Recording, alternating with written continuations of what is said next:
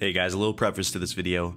So my buddy Nade King had the same idea of spoofing my No Bullshit series and recently made a nuke version. It's actually really funny and you should check it out. And he contacted me beforehand, making sure everything was cool with making it, and I really appreciated that. With that being said, I had the same idea to spoof my series as well. So here's my version. Don't expect these videos too often as I don't want my channel to be unprofessional.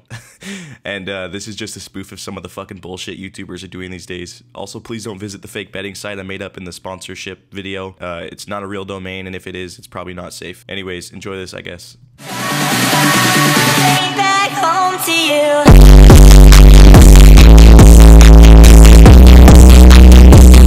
What up, YouTube?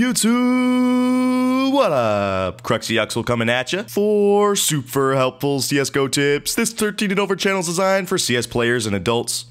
Alright, man. In this one, I'm gonna go over some of the most useful CSGO settings to help you guys become a pub stomping god.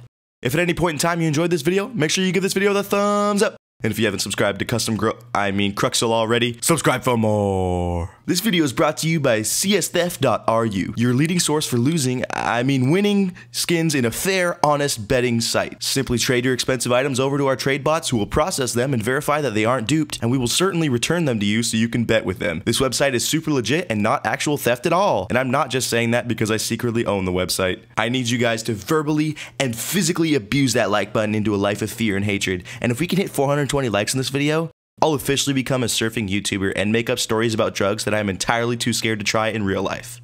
Alright, so today we're going to be going over some basic settings.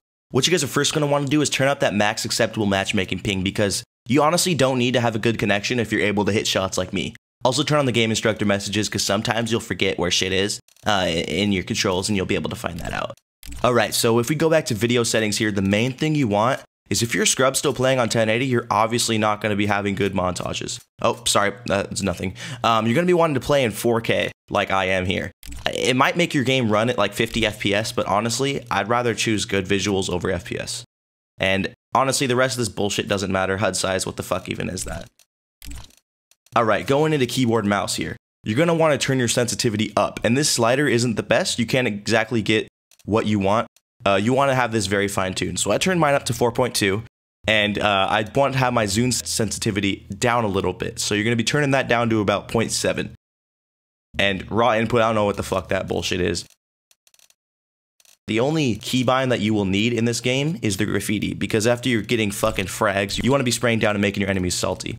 And when you're choosing a map, I don't even know why they have these other options, because Dust 2 is the only map you should be playing if you want to get better. So just cue that in casual. And as you can see here, my inventory is full of purples and reds. I honestly don't have a knife, so that's why I'm not global yet. But if you have more reds, you're going to be hitting better shots, guys. Trust me.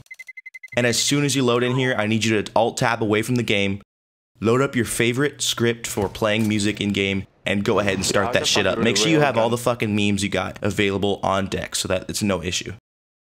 When you come back in game, you're going to want to be playing various memes to get your enemies excited, as well as your teammates when you're in death chat for casual. And as you can see here, they're going to request a song, so you're going to want to fucking come through for that and play a goddamn banger.